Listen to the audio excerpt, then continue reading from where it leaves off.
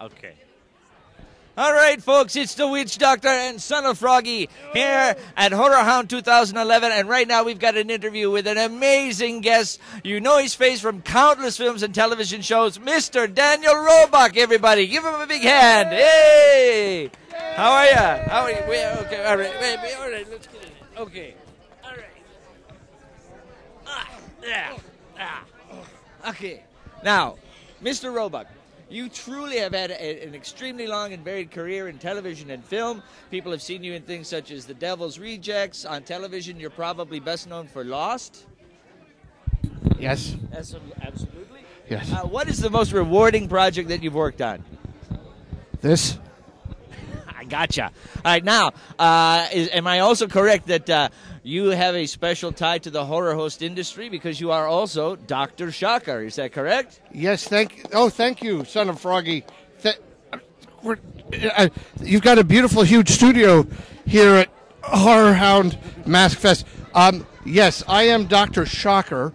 Dr. Shocker is an homage to my horror host, Dr. Shock.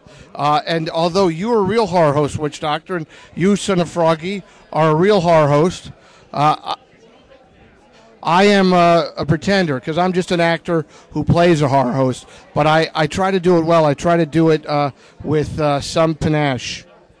I hope your audience doesn't mind French words. No, they're fine. And let me tell you, he's being extremely modest. I've seen the man work. Fantastic things. Now, we also have a very large audience of families. Oh, I thought you were going to say we have a very large green puppet head guy next to us. Well, we don't point out the obvious very much, except in my writing. We have an extremely large family audience, so many of the folks at home will probably have seen you in a recurring role on Sunny with a Chance, where you played. I played Mr. Condor on Sunny with a Chance, and if you enjoy that sort of thing, I've been Wizards of Waverly Place and Glee as well. That's right. And the most interesting thing that I found on your IMDb biography is, in addition to your many, many credits, it states that you bear a slight resemblance to Lee Majors Jr. Would you agree? That's the stupidest thing I've ever heard in my life. Next to, hey, you want to sit on a couch with a Witch Doctor and Son of Froggy? No, that's ridiculous. Although I will tell you, when I comb my hair, I go.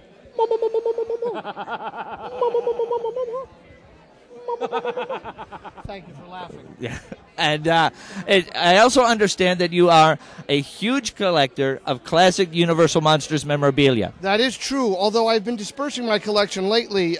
You could still see it in its entirety at danielroebuck.com. People, if they go to the bottom, it says House of Horror, you can see it. Also, I would ask people, if you enjoy this kind of thing, please become a fan of the Daniel Roebuck fan page on Facebook. What do you think is the most prized item in your collection? We have a lot of great stuff.